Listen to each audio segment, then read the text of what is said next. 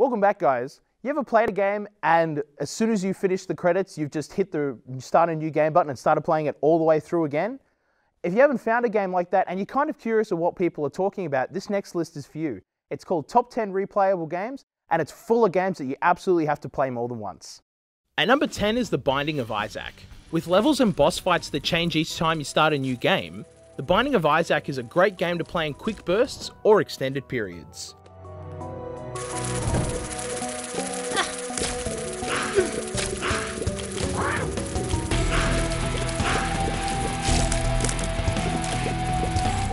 At number 9 is Deus Ex Human Revolution. The Deus Ex series has always given players the ability to choose how to handle a situation. Be that with stealth, brute force, or a mix of the two, Adam Jensen can be customized to handle any situation. I won't rest until I find the truth.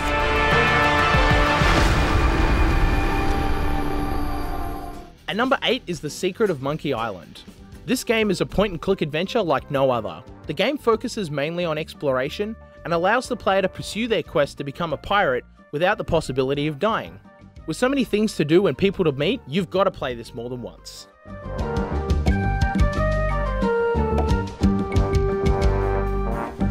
At number 7 is Borderlands 2. No matter how you like to play first-person shooters, Borderlands 2 can cater to your playstyle, be that sneaking around with a sniper rifle or introducing yourself with the business end of a shotgun. Character customization is a lot deeper than its predecessor, allowing you to change how a character plays as often as you reload your gun. The vault Jack's looking for isn't an alien prison. At number 6 is Dragon Age Origins. The interesting thing about Dragon Age Origins is the stories. Similar to Skyrim, the player has the ability to choose the race of their character, but the difference with Dragon Age is that whatever race you choose has its own origin story, giving the game a very unique narrative and adding way more replay value. At number 5 is The Sims. Much like SimCity, The Sims is a game where you create your own story, be that a romantic comedy or a reality show, perhaps a recreation of your own life, or an interactive sitcom.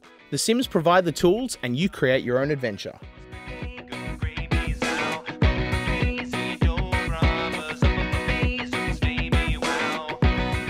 At number 4 is Skyrim. It's impossible to do every quest and meet every person in just one playthrough of Skyrim, as there are so many choices to make that change the game completely and permanently. The game also includes a very detailed character customizer, where you can choose your hair, features, and even your race.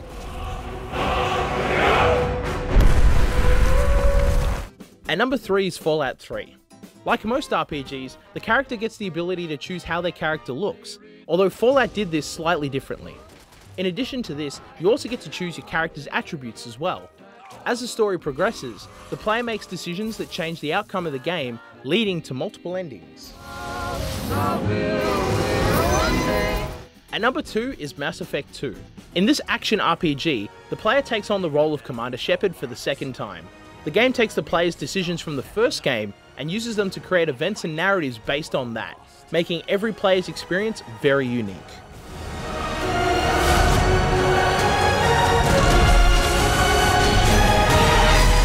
And the number 1 replayable game is Heavy Rain. You can play Heavy Rain a whole number of different ways and get a different ending each time. Depending on who lives and who dies in a group of people you control, the story can change dramatically, making for a game that can be played over and over again.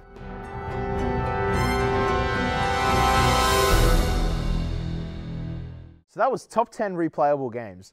Guys, what did you think? Found that most of them were open world ones, which is kind of a given, but I found that pretty interesting. With multiple endings and that kind of stuff. Yeah. I really like the Borderlands 2 one because I've been playing it recently myself, and because they have new classes even, like they have a Necromancer, you can play as like a Psycho now. They're just like completely different styles of playing. They do a really good job at, like, you know, the Commando is going to be a lot different than, you know, the Necromancer, which I'm playing, so. Well, it's not only that, but it's also like within that class. Like at the moment I'm playing as Zero, so he's very much a stealthy assassin guy. But very early on in the game, it's very much heavily focused on getting a shotgun and blasting to the face. So all of my skills that I've been skilling into have been, you know, critical hits and stuff like that, which can then be applied later on. I can then change it later on to go, oh, okay, now I use a sniper rifle.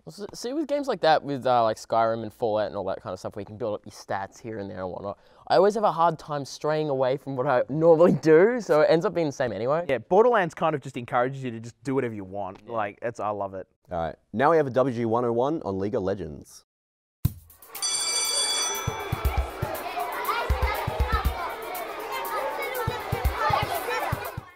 League of Legends is a third-person, top-down, multiplayer online battle arena game, also referred to as a MOBA. It is developed and published by Riot Games for the PC. It was announced in October 2007 and has been free-to-play since October 2008. Over the years, League has reached millions of players and has spread in popularity worldwide. In 2012, League of Legends was the most played online video game for the PC in Europe and North America. As of January 2014, more than 67 million players play per month, 27 per day, and over 7.5 million during its peak hours. The player is matched against other players or bots. Players meet up in lanes. There are 3 lanes, top, middle, and bottom. There is 1 champion in the top, 1 in the middle, and a duo in the bottom lane. The 5th member of a team of 5 is usually the jungler. Laners gain levels by killing the opposing team's champions, controlled by players, and also minions that regularly spawn and attack the other team and push towards their tower. The player earns gold passively for their champion, but gains more by killing minions, towers in the lane, neutral monsters, and enemy champions. The jungler, on the other hand, can only gain gold and experience from neutral monsters and rarely gains experience from laners. His job is to help the laners win their lanes against their enemies, and after he is done, he leaves to help the rest of the team. Everyone uses gold to buy items to make the champions more powerful. The items can only be bought in the base or fountain. This is where the champions are summoned at the beginning of the game. Champions also spawn here after they die in battle, and you can purchase while waiting for the spawn counter to expire. Items have a range of buffs for your champion, such as more attack damage or more ability power to destroy their enemies, or more armor, magic resist, or health to withstand their enemies' attacks and defend their teammates. Typically, each champion has a skill set or natural stat that will direct you in what items you should buy. Some champions have only attack damage, therefore should build only attack damage items, while others, damage increases with the more health they have. Each champion is different, and knowing how to build your champion is one of the most valuable skills in the game. Consumables are also available in the shop. These include wards to grant sight in the focal wall, or even potions to restore your health, mana, or give you buffs for a certain amount of time. By pushing their lanes and defeating the enemies and minions in lane, players are able to push towards a tower and eventually destroy it. By destroying a tower, it gives their team gold and a laner a chance to roam the map and help out their teammates by helping them win their lanes. The first player to destroy the enemy's tower is considered the winner of the lane. These are buffed monsters, Ancient Golem, and Lizard Elder, also known in short as blue and red. The blue grants mana regeneration and cooldown, and the red grants health regeneration, more damage, and slows an attack. These monsters spawn early game and usually belong to the jungler. However, monsters that spawn later game become important objectives for buffs and gold. The dragon gives no player buffs, but grants the whole team gold. It is not easy to kill, but can be an important objective and can give your team an advantage in gold.